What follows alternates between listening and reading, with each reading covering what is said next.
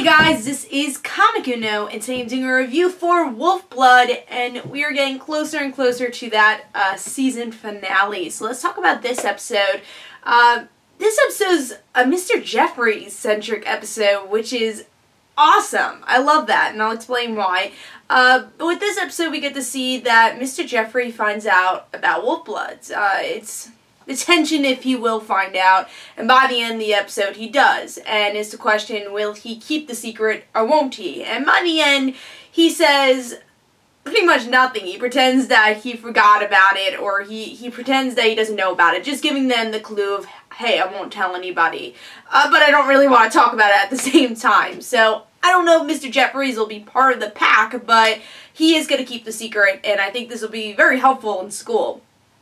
Now, why I really enjoyed this episode so much is because Mr. Jefferies is a really cool character, and one thing I love about Wolfblood is how they utilize their secondary characters, especially their adult characters. Most shows like this would definitely ignore adult characters altogether, or just not utilize them that much, especially a teacher.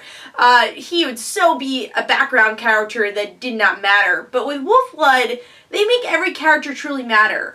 Even the minor characters like the K's, who are hilarious in this episode as always, but all these, like Jimmy, Liam, all these characters that probably wouldn't mean anything in other shows actually have a part here.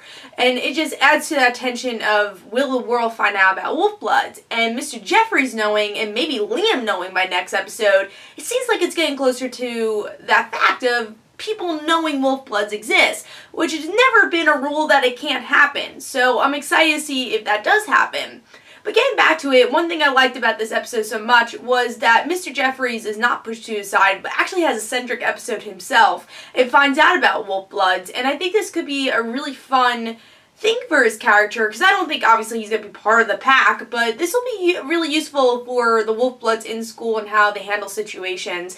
And ever since Maddie's parents left, of course we had Ridian's mother, but we've been missing that parent slash adult character that we had with Maddie's parents. So I think Mr. Jefferies wouldn't be a parent, but he could be that adult figure that the Wolfbloods need, and I'm really excited to see where that goes. So honestly, I thought this was the best episode of the season so far. I really liked it.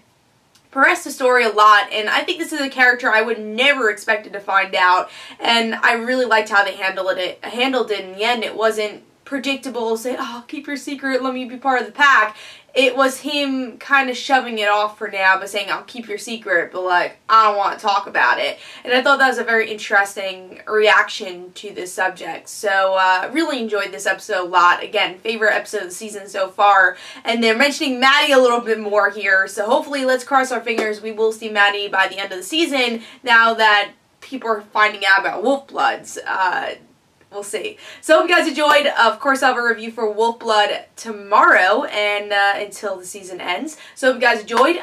Don't forget to follow me on Twitter for Comic Uno and their random situations. Don't forget to like my Facebook page. Also, in the description below, there's links for my comic book, Like Father Like Daughter. Don't forget to like the Facebook page of Like Father Like Daughter, and don't forget to back up the Kickstarter for Like Father Like Daughter. And I'll see you guys later.